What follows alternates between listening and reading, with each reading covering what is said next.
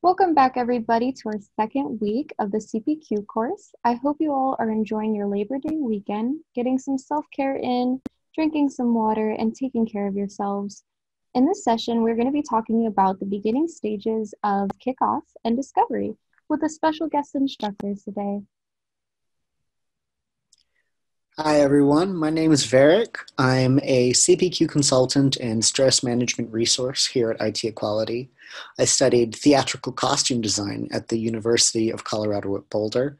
Much of my work here focuses on concise and creative solutions to CPQ and interpersonal issues. My long-term life goal is to retire to the middle of nowhere in the countryside with my husband and write cheap dime store adventure novels. And with that, let's get started.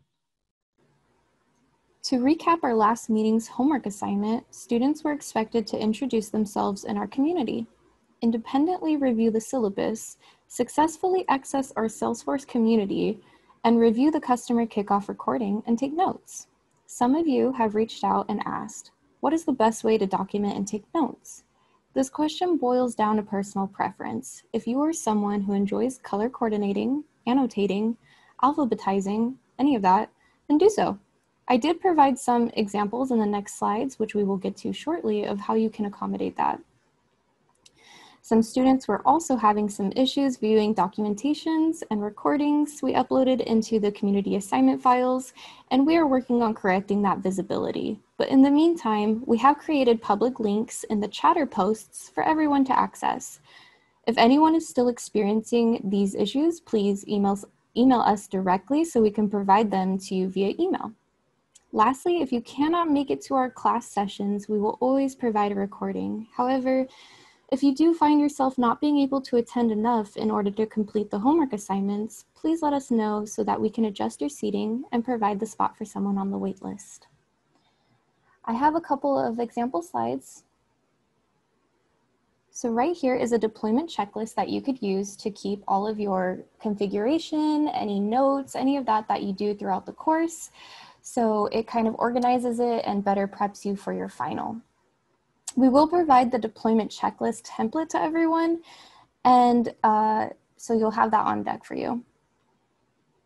We also have an example of how you can document all these items in an Excel spreadsheet.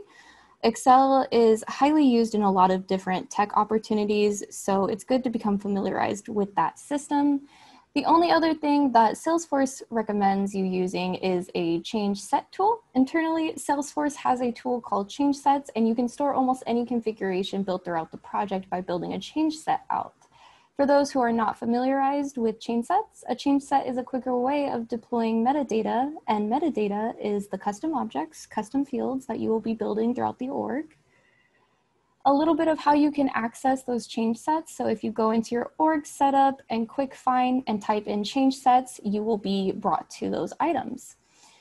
As an example, if you built out a change set throughout a project, and in that change set, there's one custom pick list field in it, and when you first put that pick list field, it only had 3 values. But throughout the project, your client was like, oh, I would really like us to add a couple more values. You actually end up with 6 values for that pick list field. The change set will capture those changes automatically without having to re-add the field back into there. It pulls the actual metadata when you upload it. So before that, the change set does have a bookmarked item for it. After you guys have watched the customer kickoff recording, some items that you should have obtained from that call are the SOW details and notes of what we are going to be building throughout the course of the project. So bundles, a discount logic configuration, order examples, contract examples, renewal and amendment contract examples, product examples, an out-of-box template, installing the package, configuring the layouts, and so on. When we get to our design document class, we will elaborate further on what those configurations mean in deeper detail. You also were able to get a visible representation example of what an SOW looks like from a beginner CPQ project. There is also some discussion of the customer giving us a fake login example. Getting login access is always needed, and we will be explaining further how you will be logging into your own orgs and using those orgs as the pretend customer org. And finally, how to interact with customers during a kickoff call, which we will be discussing how to strengthen those relationships in this course session. So let's get to talking about kickoff and discovery. You may be asking yourself, what is kickoff and discovery? Kickoff refers to the first 1 or 2 meetings you will have with your client or customer. During this time, introductions will be made for all team members and their roles, and primary contact points for each team will be established. The client's CPQ documentation homework is due before the first kickoff meeting, typically. There's always the potential that the client will not have this done, at which point you may have to have them fill out the remainder of the homework on call. This is why it's typically good practice to plan for a second kickoff meeting as a backup to address the remaining topics, such as determining the client's goals for the project, recapping the SOW deliverables with the client, and to manage expectations and ensure the client's goals align with scope. And finally, acquiring and confirming login access to the org. Once you obtain access to the project org, which will typically be a sandbox, you can begin the discovery process. When I was first learning about discovery, I thought of it way more complex than what it really is. Discovery is literally that, putting all of your findings or what you have discovered from all the existing items in your client's orgs and utilizing those items to see how they would either complement or conflict with the CPQ package installation, or in other cases, any other implementations. This is also the perfect time to obtain all client documentation that you need in order for a successful implementation. So if you have a client who has their products in an Excel sheet or example templates on Google Doc, ask for those early on so that if you face a customer who is delaying those items to you, it does not conflict with your project timeline. Additionally, by identifying those discoveries from your client's org, you can now architect the design of what you will be configuring throughout the project, which introduces us to our design document. We will be covering this item in our next class. Any application of Salesforce involves working with other people, whether you're an in-house worker or a consultant. For that reason, it's important to keep soft relating to interpersonal communication in mind as a part of your process throughout this course and on the job. Kickoff and discovery are a great time to get to know your customers' work habits and plan accordingly for the remainder of the project. This is a time to get to know your client's style of communication. Are they flexible and open to creative solutions? Are they dedicated to a strict timeline? Does the primary contact have authority to make changes? How timely are they with homework, emails, and meeting times? These are all factors that can influence your configuration and planning throughout the entirety of the project. We will be discussing what CPQ homework is next, how it can assist you in your role with this project, and how to finish it when clients can't.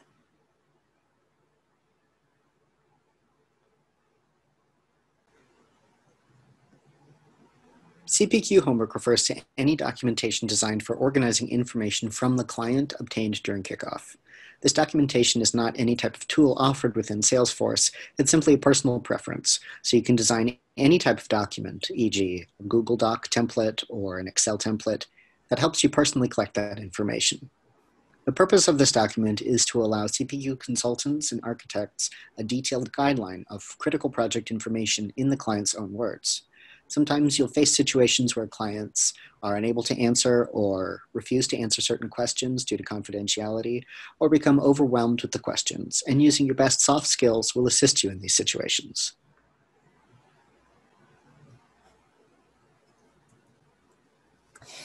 Here's a prime example of what a CPQ homework documentation could look like.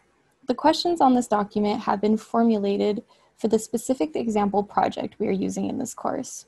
If you are looking for different answers from a client in real-life scenarios, you would customize your own questions to help you better understand their org. This template will be provided to you with some answers filled out, and based off the recording you will be receiving this week, it is your job to go through and fill out the remaining client answers for this CPQ homework.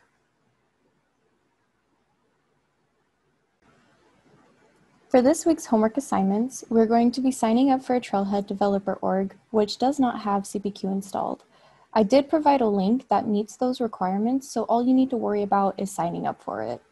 You'll be drafting an email response example with next steps and an agenda that has the next meeting topics, either for the client as a contracted consultant or an in-house worker. And as discussed, you will be filling out the remaining CPQ Discovery homework. Once you are completed with those items, you will post a screenshot of the remaining CPQ Discovery homework completed, which some of you have been getting really good at, so good job. Feel free to assist other students who are struggling with this, and you will also be expected to leave kind and respectful feedback to other peers' submissions. You will also be posting a screenshot of your org's installed packages, which I will explain further of how to do that to ensure CPQ does not pre-exist in it. Moving on to the next slide. This is what the developer org sign-up looks like when you first get in. You would click on this link and it'll navigate you to the signing up area. When you click on that link, it will direct you and you will need to put your name, an email you are actively using, and the remaining of the information. For your username, it does have to be unique, so just keep that in mind. Now, how you would access your installed packages in order to screenshot them is as follows. Once you have signed into your new Trailhead Developer org, you're going to navigate to your setup. And from here, you're going to have this little quick link over here. And in the quick find, you're going to type in installed packages, which you will click here. And this is where you would see all of your installed packages. This is the area in which you need to take a screenshot and submit it to in our communities.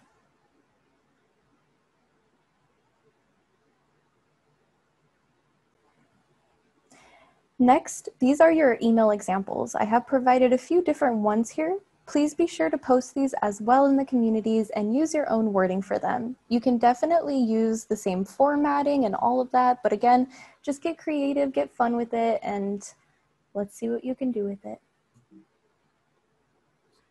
If you have any questions, since we are not meeting live for this course, you can post those questions in the community and other students can assist, or I will frequently be in there to help out as well.